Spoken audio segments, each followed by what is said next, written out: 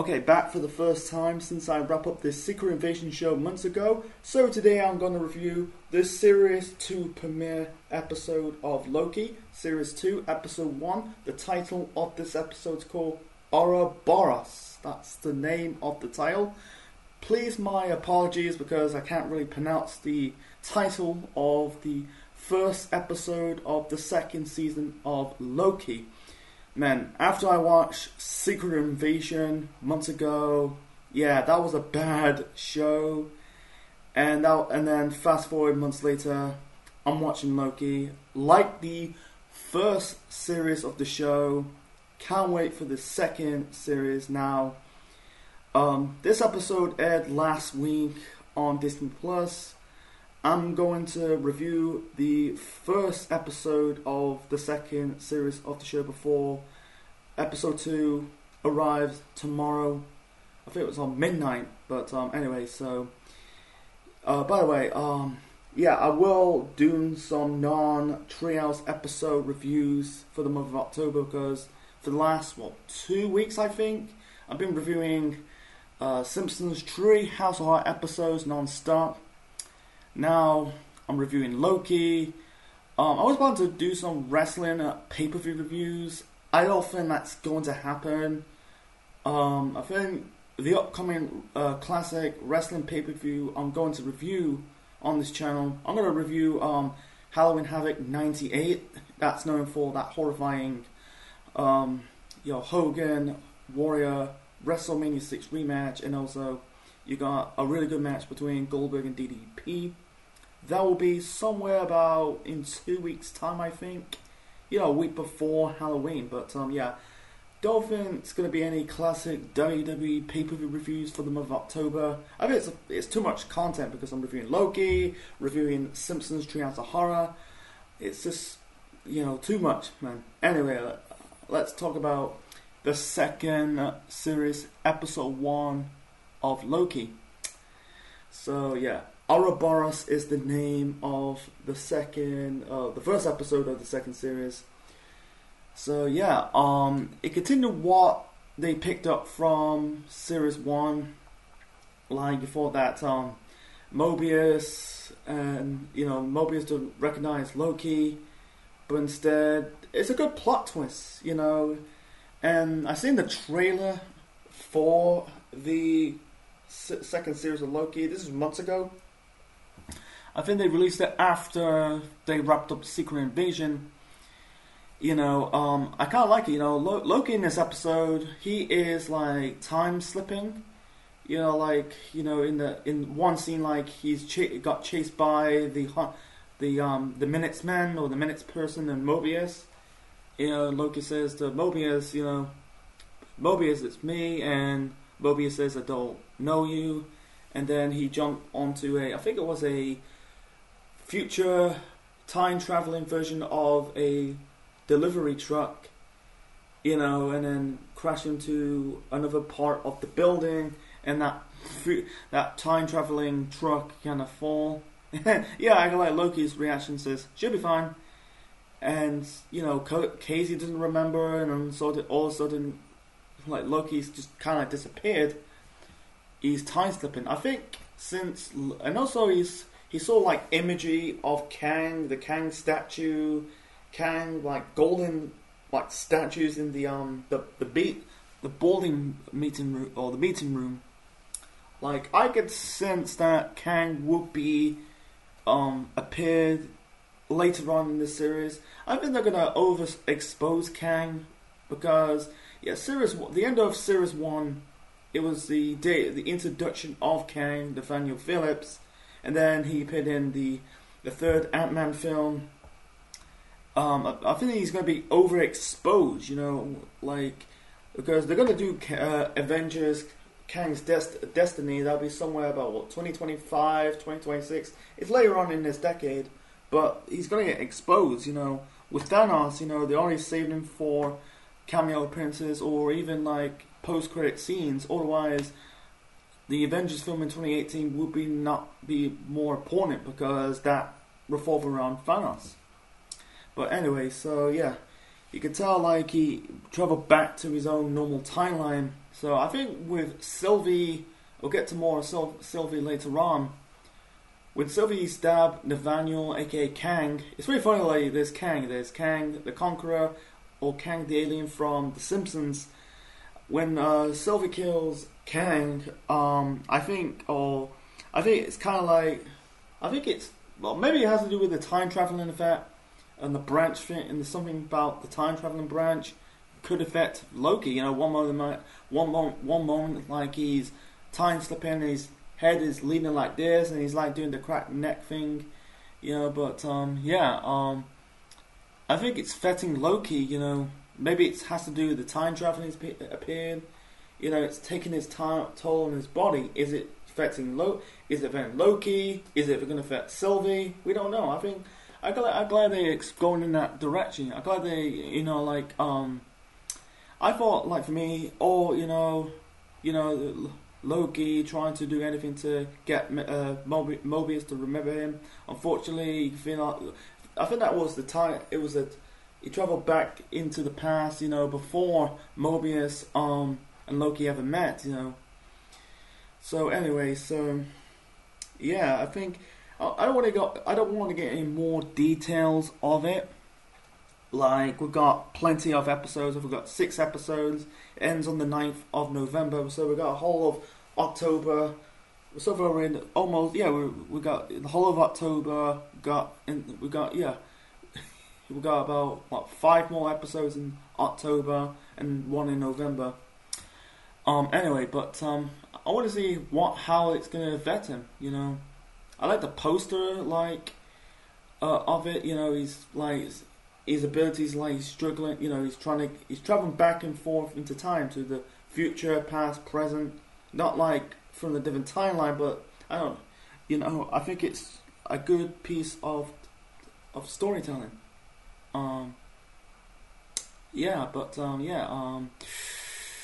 So, you know, we're not going to see Renslayer. You know, I think like when he was in that Kang timeline, he played like a tape recorder of. You could hear it's Renslayer, but I can see Renslayer could appear later on in the series. You know, something about the Invasion War, not really pay attention of it, and you got the mysterious opponent voice on that tape recorder. On that voice tape, knowing, is it Kang? Is it someone else? You know, my gut feeling Kang could be there for a bit, but I think it could be a new villain.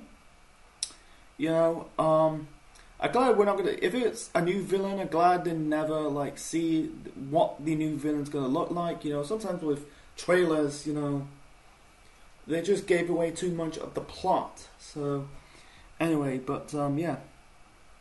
So. You know, he able to go back to that normal timeline and explain about Kang. You know, it's for Mobius' reactions. You can tell he's a bit like shell shock. You know, it's still sinking in what's going on. You know. Anyway, so we've got we got really a new character called called Ouroboros. You know. It's funny when Loki time slip, he try and slip to the past, you know,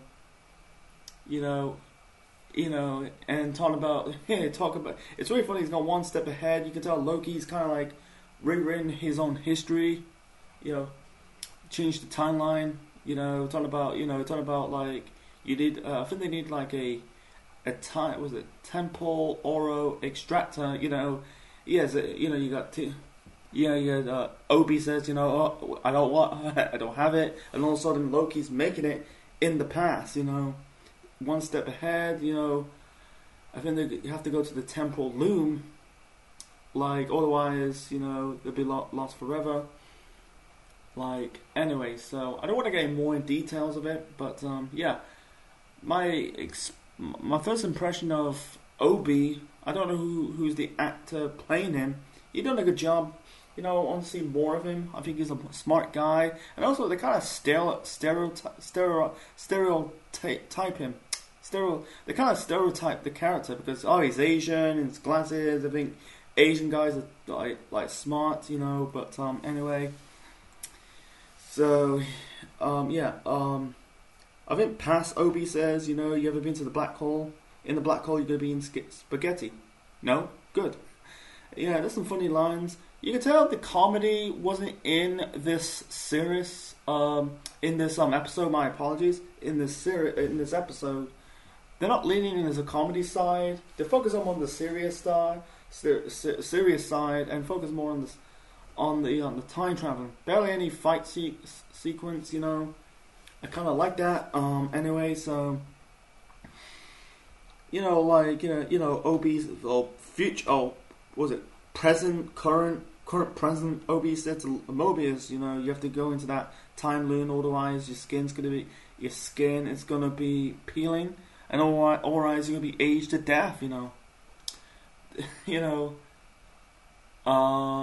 It's funny, like in one scene of the episode, he's wearing like this spacesuit, not really spacesuit, to protect him from that the temporal loom. Is it got a crack in it? It's kind of I don't know. He's got the tackiest spacesuit ever. But anyway, they're kind of teasing like Loki and Mobius are going to get killed off. Like he's got the future stick, and suddenly he's time slip again. This time he's in the future. We'll get to Loki shortly. You can tell like you got some new characters of this second series of Loki. You got the two guys. I think they're like bought suits and ties of the TVA. Like I think with Hunter B-15 that we need to protect the timeline instead of destroying it. Prudent it. I don't know. You can tell they're the first. I think Loki is the first show to explore the multi-universe before the Spider-Man film did it months later. Like, I don't want to get more in details, but anyway, so it got off the good start, but I feel like they're teasing it like it feel like this episode's more like a series finale instead of a series premiere. Like Titan Series 1. They treat the series premiere like a series finale. Yeah, they've just wrapped up the events of Series 1. But anyway, I don't know who they really are. The suits and ties of... I think they took over after Renslayer disappeared. Like... I'll learn more about their names in the later on in the series. Yeah, they're wearing black, wearing the Minuteman suits. I think they're going after Sylvie.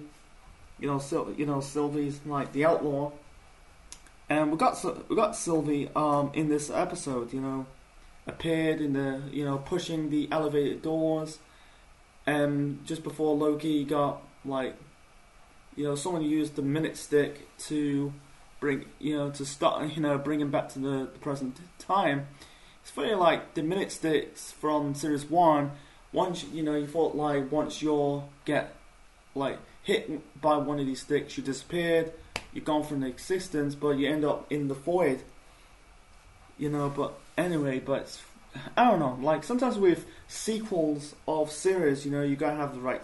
You gotta focus on the new story, a new character development of the characters.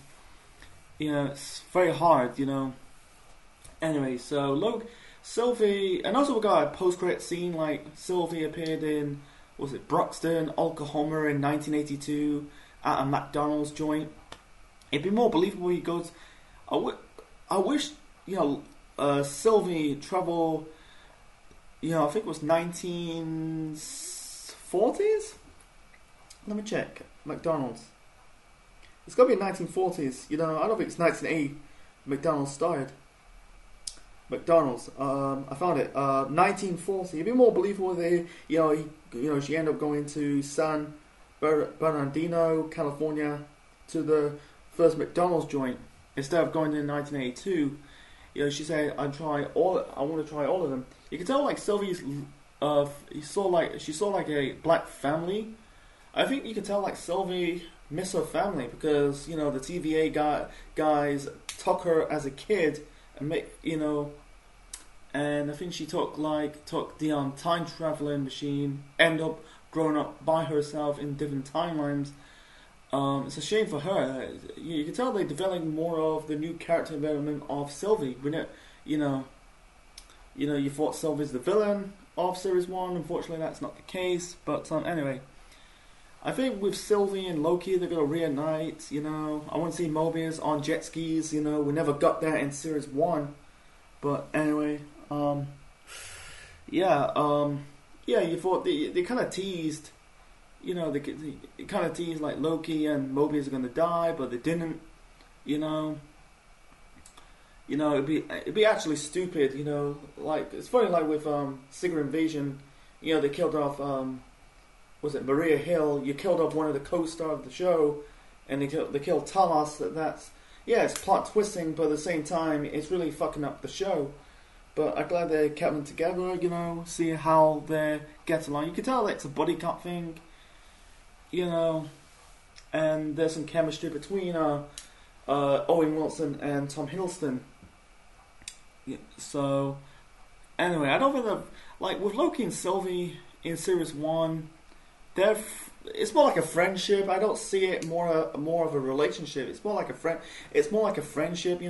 Do I see it as a relationship when the episode or the season goes past or later on in the series? Who knows? But anyway, yeah. So it's funny, like they go into the time. Was it the temple loom? They appear to this orange door, and suddenly it's turned white. But anyway, so I don't want to get more details and talk about more of the plot. I think it was a good start to kick off Series 2. I can't wait for the rest of the series. Who's starring this? Are we gonna wrap up the fake TVA stuff? I've got plans of doing a third Loki series. Maybe the third Loki series is moving away from the TVA stuff, and Loki has maybe a new story, new villains. We don't know. But I think I'm waiting to find out. I don't know. Well, they're not going to kill Kang off. I think they're saving Kang for the Avengers films. Renslayer, I can see her getting killed off. And then I think Beat Hunter, saying like she had a life outside of the TVA. Like in the season finale of Loki, she was a school teacher or school principal. I can see them exploring Renslayer's past, expose her. And also with Loki said he has to cut him in different pieces of time. So basically he's gonna kill off, gonna erase him from history. Otherwise, I think he's kind of that time slipping thing. He's gonna be time slipping a lot in this series. It'd be really good. It'd be really funny. See Loki traveling back in different times.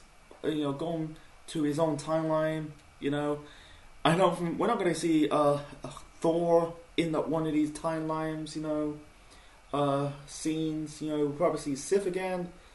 We're not going to see we'll probably see scenes you've never seen before in Loki's timeline between Avengers 2012 until he died in Infinity War, but around that 2014, 2013 when he's disguised himself as Odin. I want to see the fun of the concept, the fun, explore more of the time traveling stuff. We see a little bit in Series 1, a bit in the past, a little bit in the future, but since Loki is a time traveling show, I want to see how he's going to do it. I think he's going to cut himself or slice him in time, space and time. It's just, I don't know. I'll wait to find out. But anyway, folks, I think I missed out something. Missed out important stuff.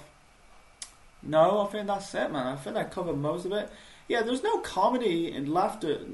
Barely any comedy in this episode. Like I said, it's just like I said, they focus on the serious stuff. Series 1 has some funny moments, but they're gonna save the funny stuff until in other episodes of the series. So anyway, folks, I'm gonna wrap this up, man. So yeah. So what is your thoughts on Loki? Series 2, Episode 1. Leave your thoughts in the comment section below. Smash that button, click the like, click the bell. Subscribe to the Central Man Network on YouTube. I think reviewing Episode 2 of the second series of Loki will be somewhere next. Well, actually this weekend, because by the time tomorrow will be the start of the second series. You know, you have to wait to find out until the weekend. So until then, this is the Central Man officially signing out. Check you later, folks. I know it's about 20 minutes, you know. This is all about getting my thoughts on the plot, you know. If I miss out something in that first series or first episode of the second series of Loki, like I said, leave your thoughts in the comment section below. Yeah, like, share, subscribe, folks. I'm out. And this is the Central Man officially signing out.